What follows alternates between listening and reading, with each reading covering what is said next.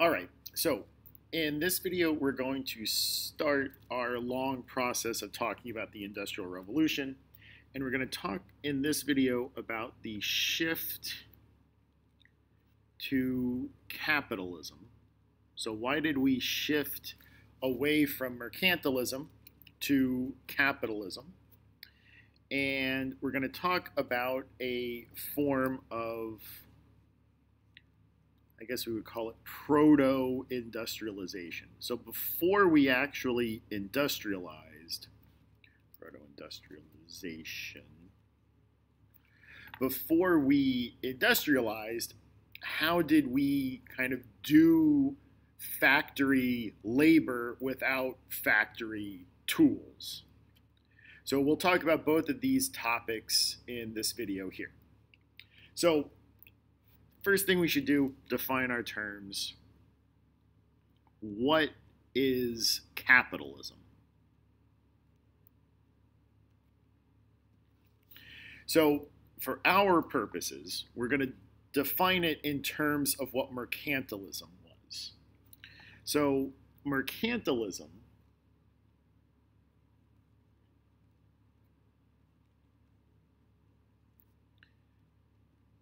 is an economic system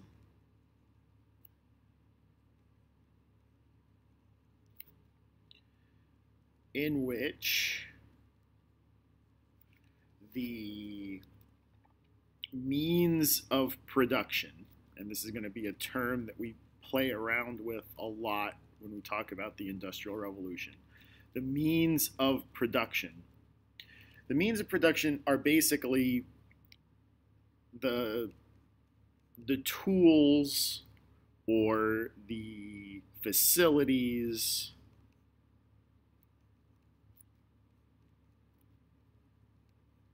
to make stuff. The means of production. So how do you make stuff? The means of production. The different economic systems that we talk about, like mercantilism, capitalism, eventually we'll talk about socialism, they're all about who owns and benefits from the means of production. In a mercantilist system, the means of production and the profits belong to the monarch. And the monarch gives people the right to use them. But all of the benefits belong to the monarch. Capitalism, on the other hand, is a system in which the means of production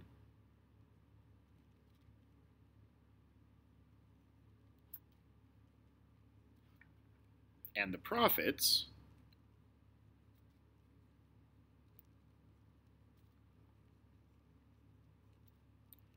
belong to private individuals. Now, this doesn't necessarily mean that the monarch can't own stuff, but it's not just the monarch. So, private individuals.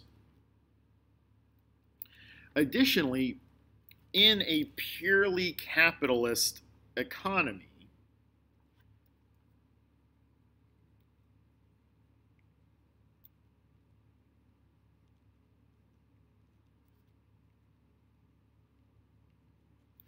there would be no restrictions on how you would make profits.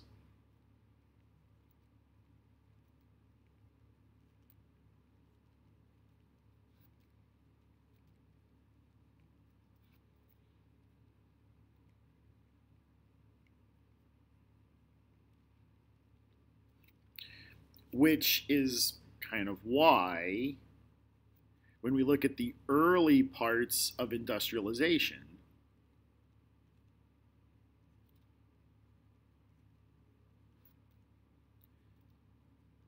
why that period is so dirty and dangerous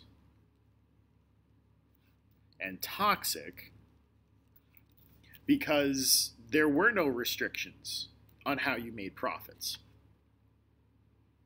It didn't matter if you hurt people, if you polluted every waterway, if you polluted the air. It didn't matter, because all that mattered was that you made a profit. Now, eventually, there will be restrictions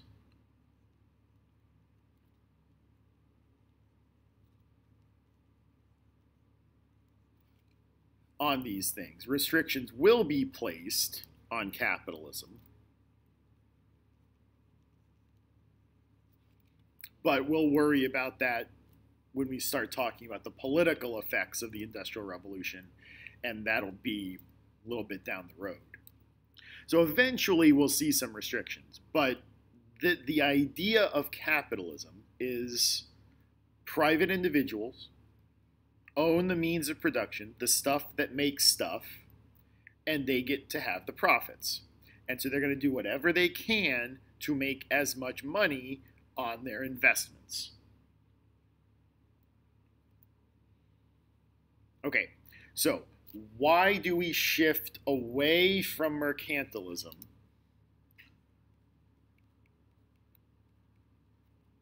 and to capitalism?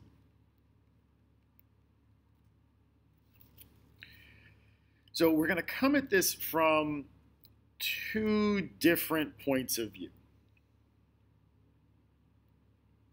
So the first one is kind of a relic of the mercantilist system.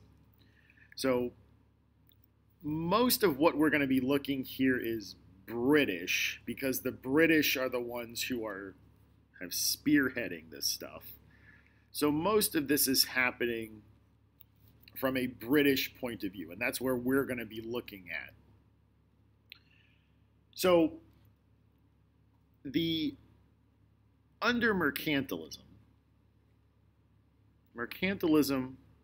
argues that state-run monopolies are good for trade. And so most of the major European powers had these state-run monopolies. I mean, we had the Dutch East India Company. We also have the one that we're going to talk about, the British East India Company.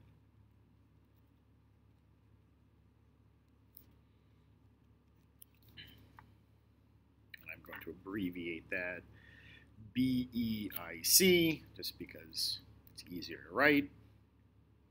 These are good for trade. And the British East India Company controlled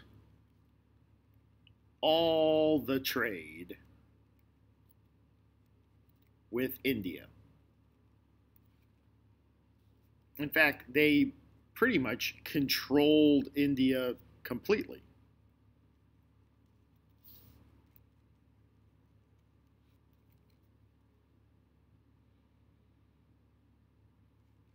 I guess for all intents and purposes.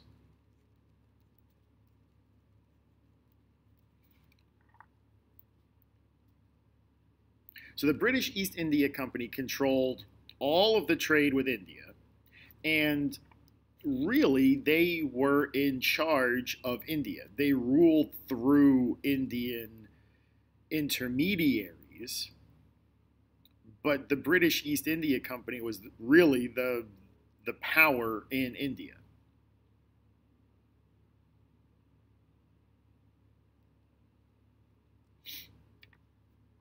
So this started in 1600 Elizabeth gave them the charter, which is basically the right to do what they're doing. So Elizabeth gave them the charter, and starting in 1754, we get a period of what's called company rule, where the British East India Company is basically running India.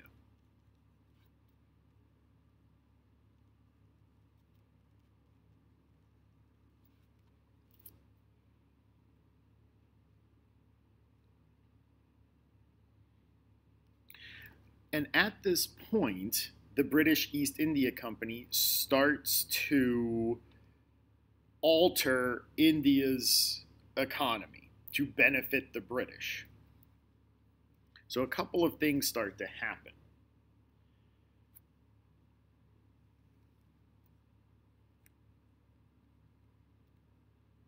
Parliament bans the import of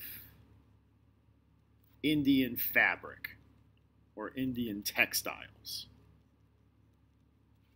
because they were thought of to be, they were a rival of British-made textiles.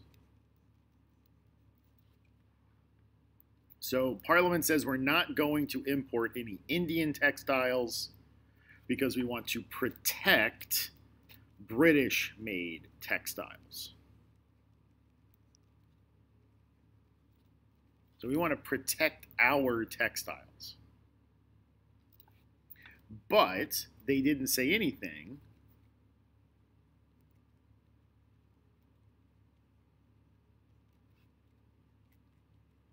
about Indian cotton. They said nothing about Indian cotton. So what ends up happening is that the British East India Company shifts India's economy to produce raw cotton for export. And all of that raw cotton is being exported to the UK.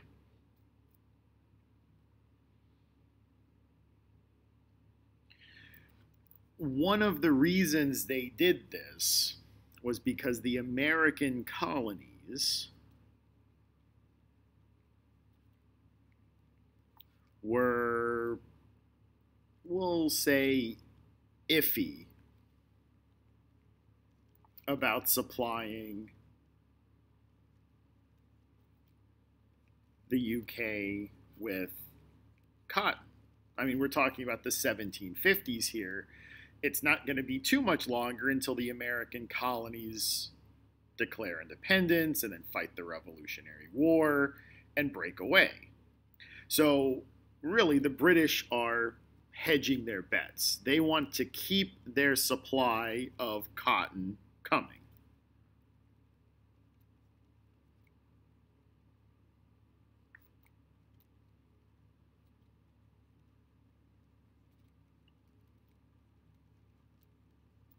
Now, unbeknownst to the British at this point, the Americans keep producing cotton.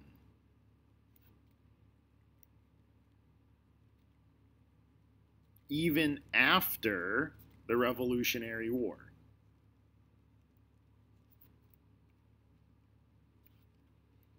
They keep producing cotton after the Revolutionary War, and they keep supplying. They just trade with the British. Remember, that was why the French were so upset at the end of the Revolutionary War, because they figured that all of that American stuff would be now traded with the French. But the Americans kind of double-crossed the French and signed this trade deal with the British. So now the British have this just huge amount of raw cotton they have to deal with. And so when we think about industrialization,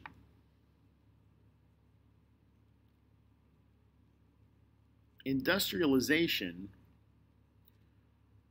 was an attempt, a successful attempt, to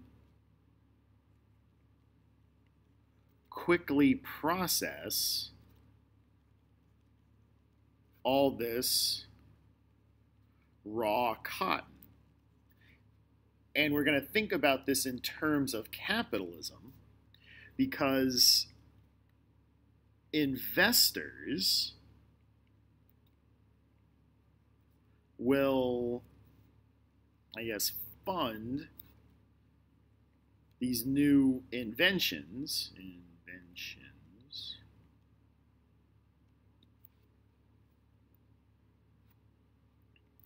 And these guys will make lots of money. So if you had some money, you could get in on the ground floor of the Industrial Revolution if you funded somebody making one of these inventions. And this is all outside of the mercantilist international trade system. Mercantilism would actually love this. Use what you have at home to make money. And this is going to supplant mercantilism. This is going to be so much more successful than mercantilism ever was. And that brings us to the other side of this, which is more of a philosophical argument. So this argument is all, or this side of the shift is all economic. The British needed to ensure their supply of cotton. They weren't sure about the American supply, so they made sure that the Indians would provide them with cotton. And it turned out that they ended up with double the amount of cotton than they actually needed. And so, necessity being the mother of invention, the British invented a bunch of ways to quickly process the raw cotton. And the people who funded those inventions made a lot of money, and they own their own means of production. And it replaces mercantilism. The other side of this is a philosophical argument. Economic philosophers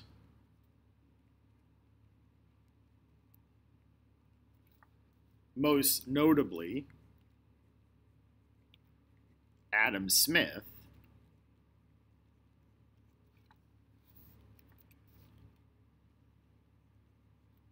argue that mercantilism and the monopolies that they promote stifle economic production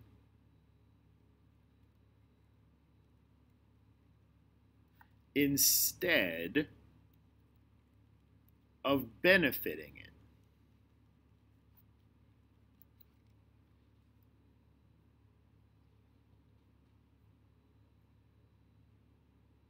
And so what we want competition. Competition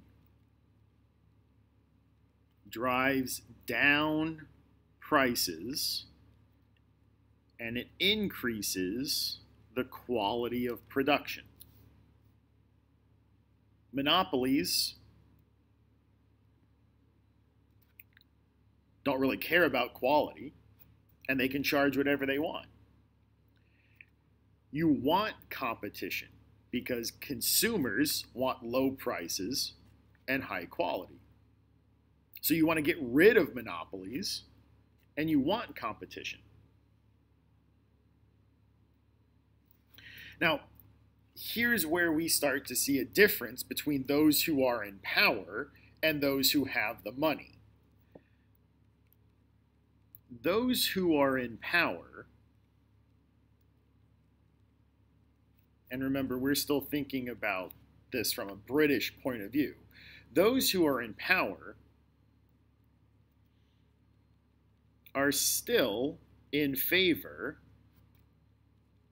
of trade restrictions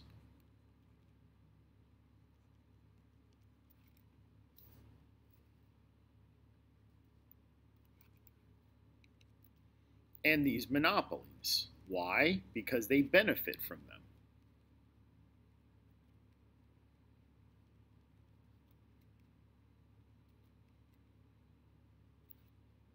Because they're landowners.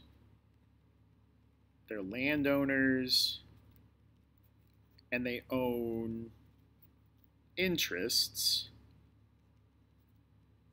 in colonial holdings. They don't want anything to change.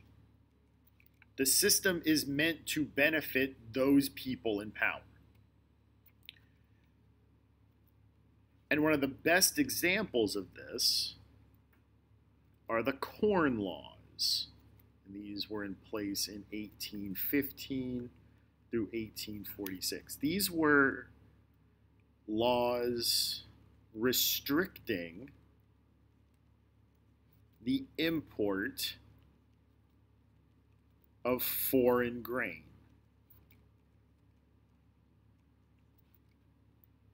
So in British English, corn referred to any kind of grain, wheat, barley, corn, whatever, it referred to grain.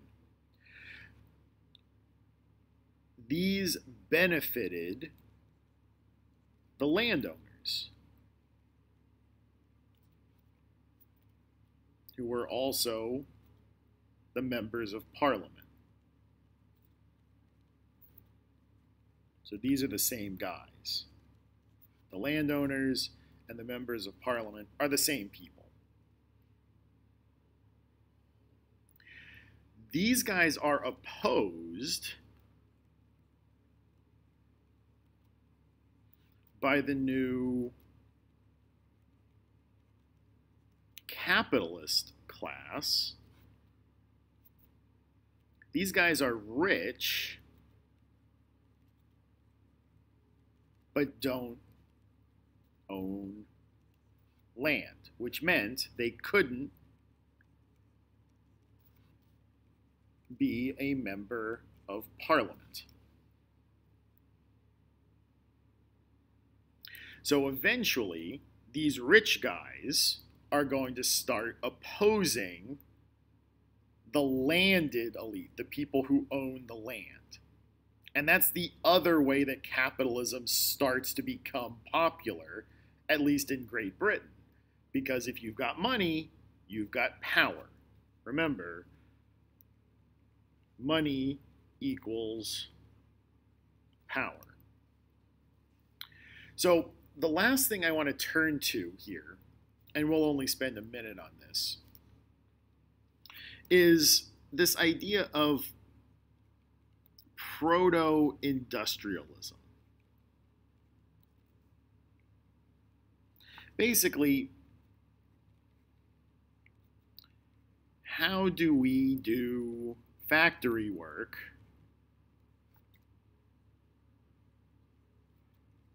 before factories?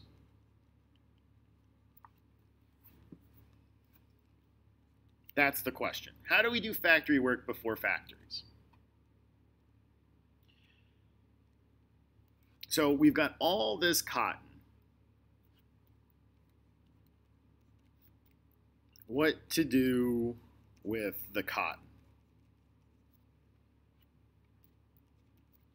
Basically, what ended up happening was that we used a system called the putting out system.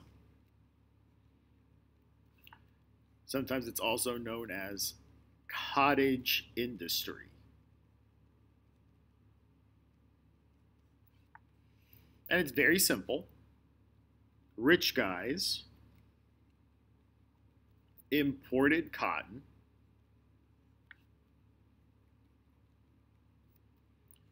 They took it out to the country. They took it out to villages and gave it to families with the equipment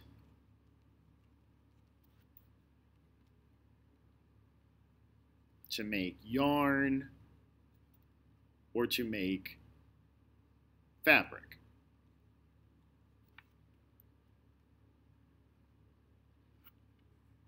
And then at the end of the week,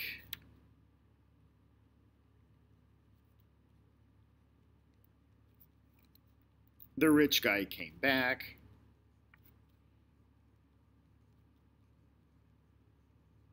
and picked up the finished products.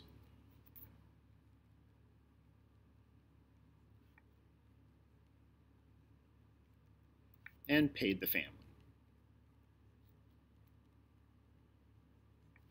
Now you could make a pretty decent enough living by doing this. You would spend all week turning raw cotton into thread, which is what the yarn is. Or if you had a loom at home, you could turn the thread into fabric, and then the man would come back and pay for what you've done.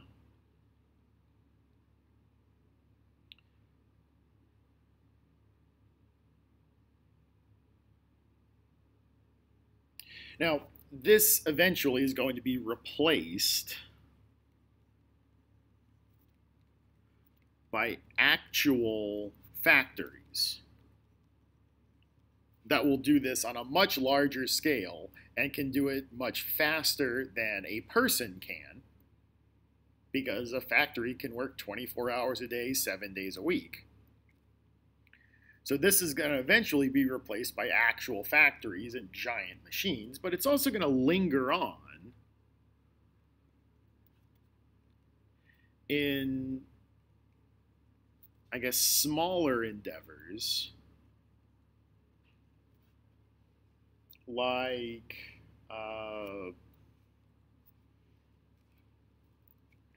tailoring, like something that requires an actual person to make alterations to something.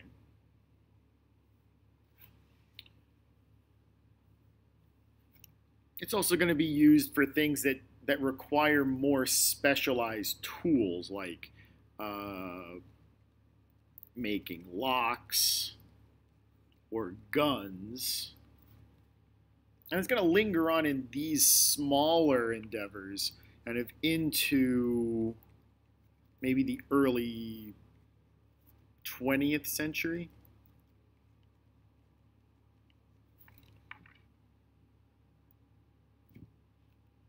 When again, these things will be replaced by machines that can do these kinds of tools. So that's how we shifted from mercantilism to capitalism. Basically, capitalism just makes more money for more people, and that's going to replace something that only makes money for the monarch.